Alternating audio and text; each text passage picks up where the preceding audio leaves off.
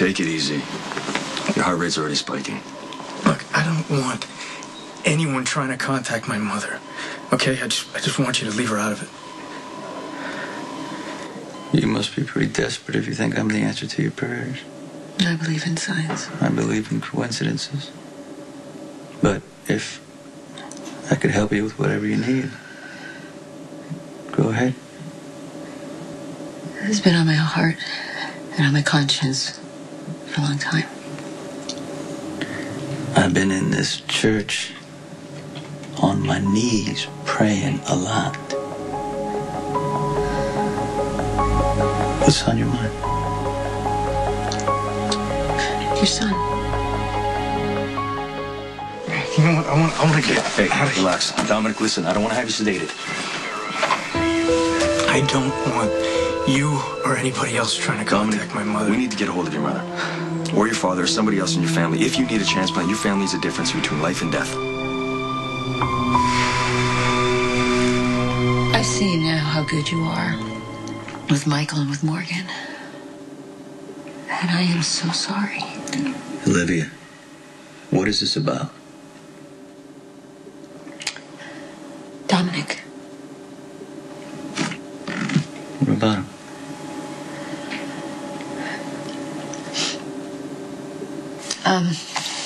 I heard that you're paying his medical bills. Yeah, well, what's the least I can do? I mean, he rescued Morgan and got injured. Yeah, well, this whole Carnival thing was supposed to be my baby. You know, it was supposed to be a day about families having fun and raising money for a good cause, and now it just turned into this terrible tragedy. And you're not responsible. Well, So I am. I approve the layouts and the security, and there obviously should have been more barriers and more something. I'd be surprised if we don't all get sued. This is way too much guilt, even for a nice Catholic girl like you.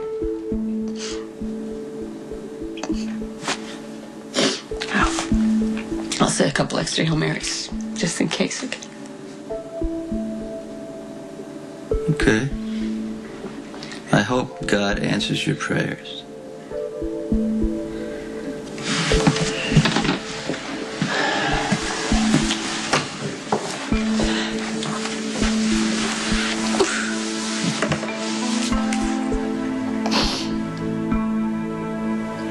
Well, God, obviously I wasn't really clear on what that message was supposed to mean. Okay, so,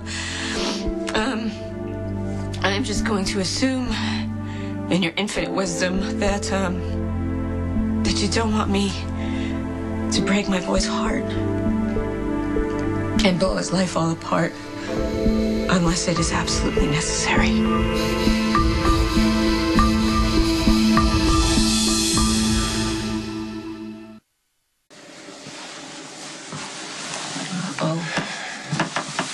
When a doctor comes to pray, things really can't be good.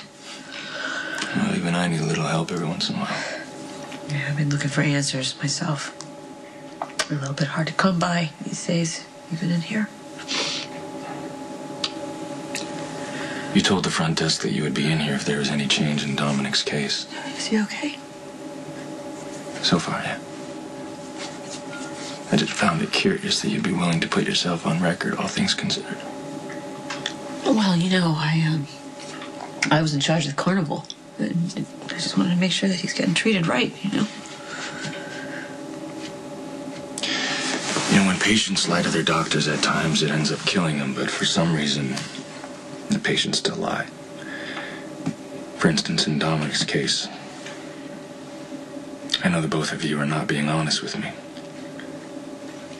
Why would you say that? Olivia, I'm not here to judge. Dominic is my patient. The fact that you are his mother could make a significant difference in his treatment. Am I right that neither Sonny or Dominic know that they're father-son? How did you know that, Dad? Nobody could possibly know that. Olivia, I got you that. Relax. Listen to me. I didn't say anything. But the fact of the matter is your son is not in good shape. If he needs a kidney transplant, you've got a lot of explaining to do. Okay, you're right. You're right, I need to get myself tested.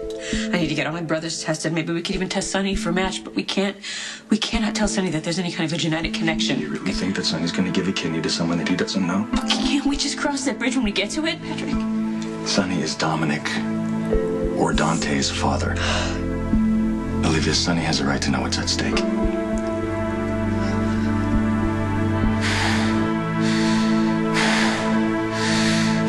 Okay, look out.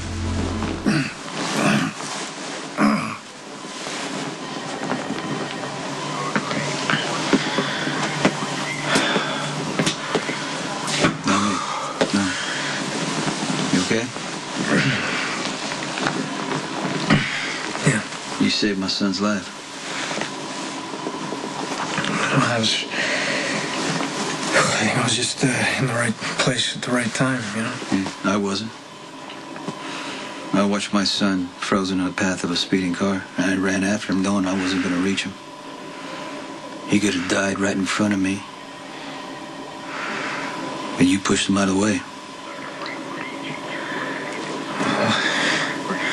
You asked me to look after your kids. Yeah, but it wasn't just doing your job, you know. It happened too fast. You could have saved yourself instead of Morgan. One of these days when you're a father, you'll understand what that means. Man, who wants to be a father? Your kids look up to you, they worship you, and then somehow you end up letting them down. They sue you for emotional abandonment and point out what a jerk you are. You know, for somebody who doesn't have a father, I mean, or didn't know his father, you seem to know a lot about them. I know a lot about hero worship. What it feels like when you get disappointed by that hero, you know? I feel like that's what's going to happen with me and Morgan, like I'm doomed to disappoint him. Morgan has a talent for sizing people up, I guess. I guess he was right about you. Does that mean I get a raise? You're gonna have to just settle for a compliment at this moment. All I'm saying is that, you know, my boy wouldn't be half bad if he grew up to be the man you are. You know, Morgan's a pretty good kid. He just seems a little lonely. Pardon my saying so. Oh, hey, you know, we used to spend a lot of time together, me and Morgan. Well, his mother remarried me, and that changes things, right? No, it goes back to when Michael was shot. Another time my best intentions blew up in my face. I don't think I know what you mean. Michael wanted to visit me at my work.